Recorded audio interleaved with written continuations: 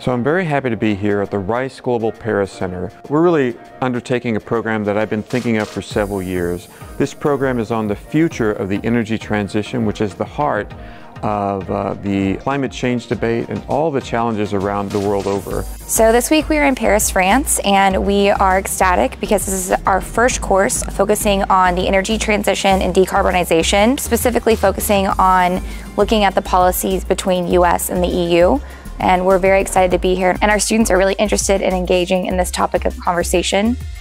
Participating in these electives is absolutely fascinating from not just an intellectual but a practical perspective. With multi-industries represented in the classroom, the conversation is very rich. So when you have people who are certainly from the energy industry, but many folks who are from medicine, from healthcare, from IT, and many other services, these are important topics, and they really engage with each other as well as world-class speakers from across Europe.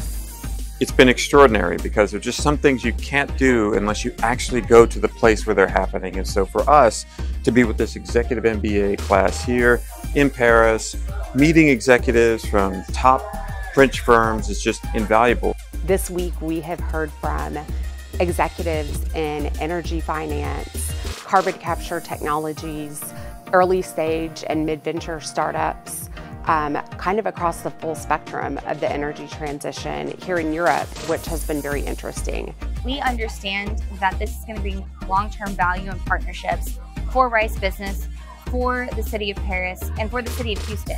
We have made it our strategic priority at the Jones Graduate School of Business to be the leading business school in the world for the study and acceleration of the energy transition and the decarbonization of the world.